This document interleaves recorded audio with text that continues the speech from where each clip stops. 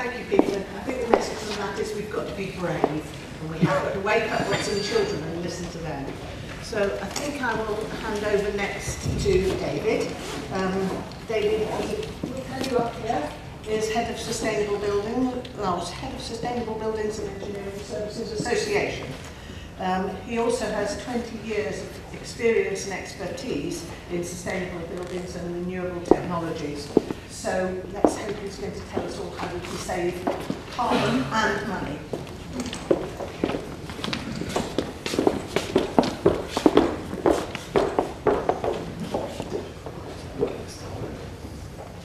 Can you hear me okay?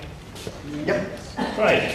I knew when I saw the programme and I saw that Peter was on first that there was a problem, and you succeeded in that I am out of my comfort zone now. So, okay. So this is all about the delivery.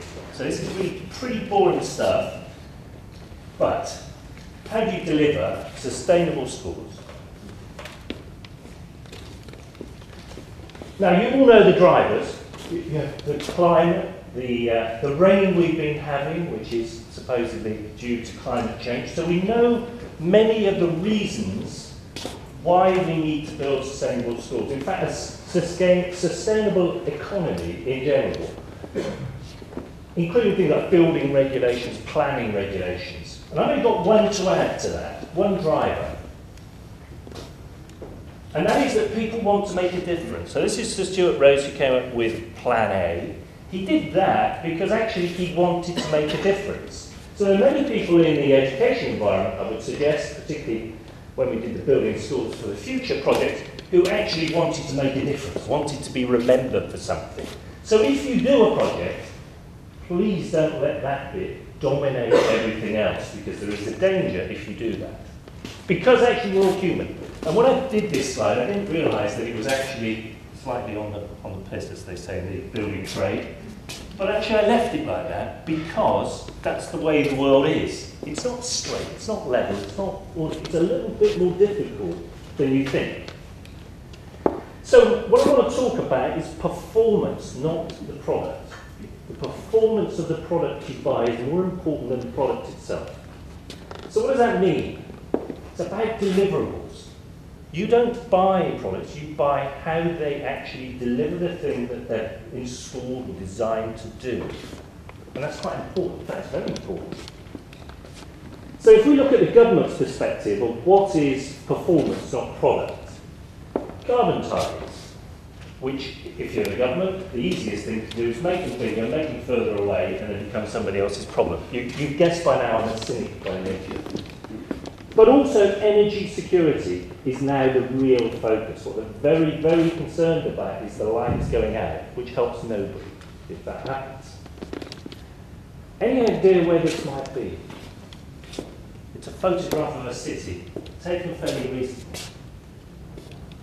Tokyo. And what you can see is a whole black area there where they've had a blackout, effectively.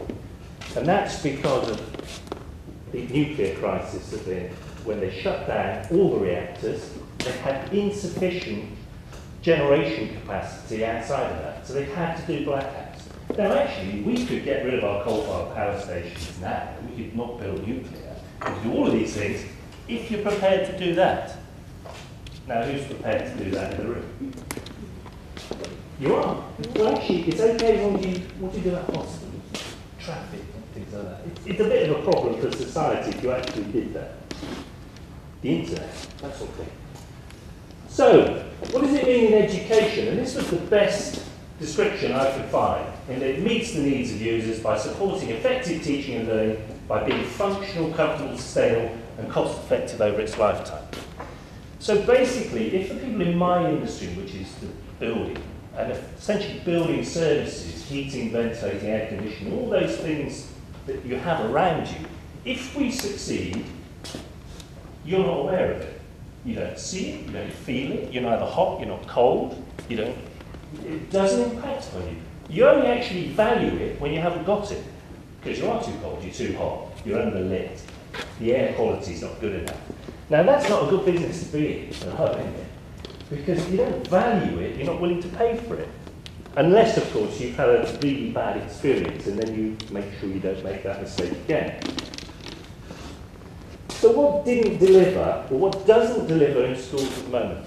The government sponsored a survey, a post-occupancy evaluation of the Building Schools for the Future projects and some of the primary schools as well, which they didn't want to publish, but luckily Building Magazine did it for us. And these are the things that didn't or don't deliver in new schools now. Summertime temperatures. So it's not actually, we don't have a problem anymore of underheating. If you look at houses, for example, they're overheated, not underheated. And that's because actually the insulation's all on the inside of the building because it's cheaper. So we make these short-term decisions across the board. Ventilation, lack of decent air to breathe, so you don't feel good. Users felt hot and stuffy. Well, that's actually a sort of a combination of those two things. And acoustics, really important. Now, one of the reasons that you might feel hot and stuffy is that you're by a busy road, so you can't actually open windows, so you have to mechanically ventilate. But actually, it's one of those things that they do value engineering in that, what can we cut the costs on? Well, architects rarely like to cut the facade and all those bits because they won't win a prize if they do that. But actually, you cut the stuff inside the building you don't see, that you don't value, then nobody will notice, so you haven't got it. And acoustics is really important in classrooms because if they can't hear you, they can't learn. So what was the cause of this? Inadequate integration of environmental design, which is a bit of a mouthful. Basically, what you've done is you bought a whole load of products, put them together, and expected them to work. Now, I came today with a PowerPoint presentation. Although I've got an iPad, I've got an iPhone, I've got my own Mac. But actually, I've been to so many conferences where I've gone there and I've got a lead, I can't plug it in, I just can't get it to work. And so I've learned the lesson that actually the simplest thing is to come with a PowerPoint because that will work, I know it will work. Now in schools projects, what we tend to do is buy a product from, say, Austria, biomass boiler, you buy a control system from the UK, you buy a ventilation system from Norway, put it all together and go, well, why doesn't it work? For the same reason. But we seem to send logic out the window in this area. So what was the result? Well, actually, these schools that they did were consuming over 200 to 400% more energy than they were designed to do, which is about £85,000 a year difference across the board for a teacher. That's the result. Say that again. Say that again. A teacher. And the bit before. Just that sentence. How many teachers get paid that much? Two teachers, three teachers, sorry. Okay, so how do you deliver sustainable schools? You keep it simple, stupid is a very good maxim. If it looks complicated, it probably is. If the architect or builder says to you, well, we haven't actually done one of these before, you're the first to do this, then you're building a prototype. Don't forget, you always build a prototype in the building industry. Everything you do is a prototype. But you're going the extra mile on this prototype front, and probably, if you bought the thing from Austria, the expertise is in Austria. So when it goes wrong, where are they going to go back to? Austria.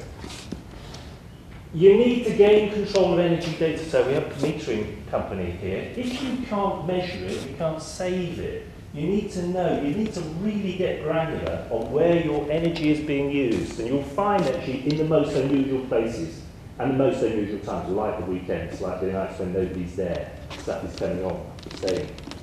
But if you've got the information, you can do something with it. Use DECs, display energy certificates. They're the things similar to the things you get on the front of your fridge that tells you how energy efficient it is. Very, very crude measure, but actually gives you something, which you can actually also show to the pupils. It gives you something as a form of measure that you can target and say you're going to improve on. And don't be fooled by carbon, bling, solar panels on the roof, a wind turbine that really should just say we're really trying to be green honest. But the study showed that where you have renewable technologies installed, actually energy consumption was higher or up than previously, because people tend to forget about it, because it's zero carbon or low carbon. So you've still got to focus on